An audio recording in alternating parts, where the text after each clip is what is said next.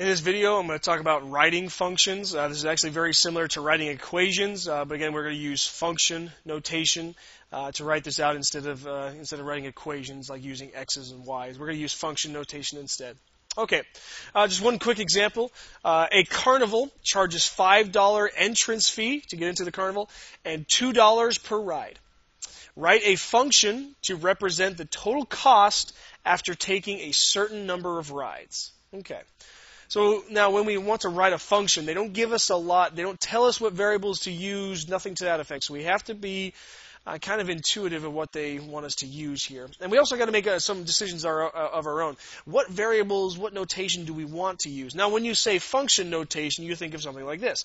F of x equals negative 2/3 x minus 5 or plus 5 or something to that effect. When you think of a function, that is what you should think of. Okay, so that's what we want to do. We want to write a function, but we want to use the fact that the carnival charges a $5 entrance fee and it's $2 per ride. Okay, but we want our function that we write that represents this, and we want to look like this down here. Okay, so that shouldn't be too terribly hard, but the problem here is that I don't know what equations to use. I don't know what variables to use. And that's the thing, is that when you don't have a lot of direction, you can use whatever you want to. Okay, so a carnival charges a $5 entrance fee, and it's $2 per ride. Okay, so now when I go to the carnival, it's going to cost me some money. It's going to cost me $20, $25, $50, depending on how many rides I go on. So what we're going to that's kind of where we're going to start. We're going to the carnival, and it's going to cost a certain amount. So that's actually where I'm going to start. C is what I'm going to start with. Cost, C. Okay, so the cost of this carnival trip. That's what the C kind of stands for, the cost of the carnival trip. Now the thing is as when I start my function notation, I not only start with the label for it, so C is my label for the function notation, but then I also have to state what variable I'm going to use. So C of what? C of what? The parentheses. So, I shouldn't have erased that. Let's write that back up there. F of x is equal to negative 2/3 x plus 5. I think is what I had up there earlier. So I want to write function notation, so in this case I had an f for function, x for the variable that I'm going to use, and that's what I have here in my equation. So I want to do the same thing for the carnival. So I have c for the total cost. That's kind of the name of the function. C is the name of the function, C for cost. And I got to decide what variable to use. Now a lot of students will like to use x because that's what they always use. I'm going to use something a little bit different because I want to get you into the habit of using a variable that makes sense. Not just x because that's what you've always used. Use a variable that makes sense so you understand what you're actually doing with the problem instead of just writing down variables. Okay, so a carnival charges $5 and $2 per ride. Write a function to represent the total cost. So actually the total cost right there, that kind of helps us with our function. Write a function that represents the total cost after taking a certain number of rides.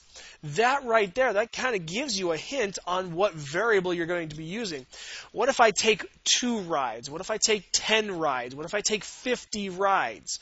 Okay, what if I go to the carnival and I try all 50 rides or at this huge carnival? How much is it going to cost me? Or how can I write a function to represent this? Write this out beforehand, and then if I ride 20 rides, or decide I want to write 20 rides, I can see how much it's going to cost me. Or 50 rides and see how much it's going to cost me. So in this case, rides is the thing that's going to vary. I can ride 10 times, I can ride 20 times, I can ride 50 times. I don't really know how many rides I'm going to go on. So that's going to be my variable. If you don't know something, if it's going to go up or down or whatever it's going to do, if that number is going to vary, that is going to be your variable. So in this case, rides is my variable. So I'm going to actually, instead of using x like all the other kids use, I'm going to use r for my variable. Okay, so you can start to see us building this function notation. C of r, the cost for all the rides, is equal to, okay, so now we're going to go back up to our first bit of information.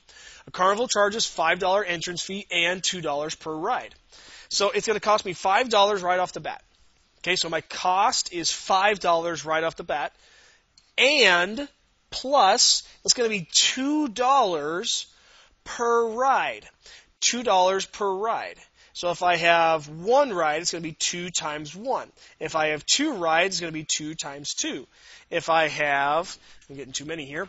If I have 3 rides, it's going to be 2 times 3. If I have 4 rides, it's going to be 2 times 4. $8 plus the 5 that it took me to get in here. Notice what's happening is that this number right here keeps varying. It keeps changing.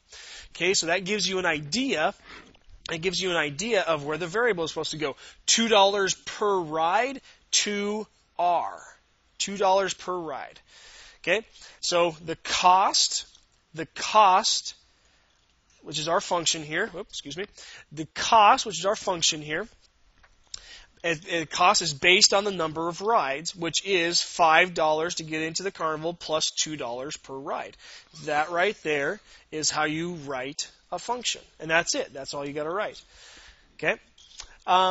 That's just one quick example of how to write a function. Notice how similar it looks to this one that we have up here. Again, a little bit of differences here. This one is function f. This one is function c. This function is using the variable x. This function is using the variable r. This one has a slope of -2/3. This one has a slope of 2. This has a y-intercept of 5. Coincidentally, this has a y-intercept of 5 also. All right. So anyway, that is how you write a function. But you really need to understand the problem before you can start writing functions. And you also need to decide what variables am I going to do. What am I going to call the function? In this case, I'm talking about representing the total cost. So C for total cost. After taking a certain number of rides. Rides is going to be my variable. I can have 10 rides, 20 rides, 50 rides, something like that. So my cost is based on my rides. And here's the equation that represent that. $5 to get into the carnival plus $2 per ride. And there is my function. Okay, that is writing functions. That's just kind of a summary of what we did there. I hope you enjoyed watching this video, and I hope that it helped.